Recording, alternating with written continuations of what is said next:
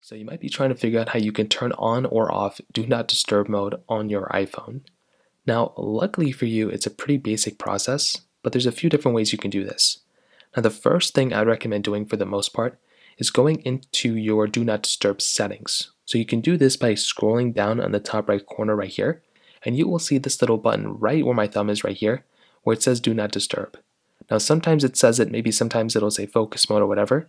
All you want to do is you want to hold down on that button right there, and you will see this little pop-up that'll come up. Now, what you want to do here is you want to go ahead and basically disable the Do Not Disturb option that's right here. So what you can do is you can just click on Do Not Disturb, and as long as none of these things are turned on, like they're just grayed out, you will not be on Do Not Disturb mode. And now what you can do is if you hop out, this thing should just say focus mode or should just say something else, whatever. But if you notice that if you go and turn on Do Not Disturb mode like this, sometimes there can be a little panel like this that tells you that you have Do Not Disturb mode enabled. So again, just go and click here, turn it off, and that's pretty much all you're going to have to do.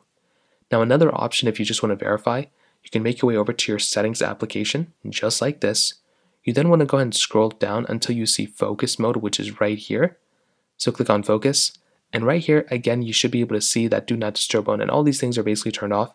And you can click into one of these things like this, and you should see that none of these things are turned on. You can also go ahead and make sure that you don't have any schedules turned on either.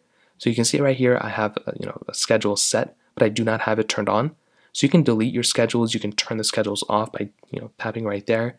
You can also go ahead and go through each one of these and make sure that none of these are basically have a schedule set or anything like that either.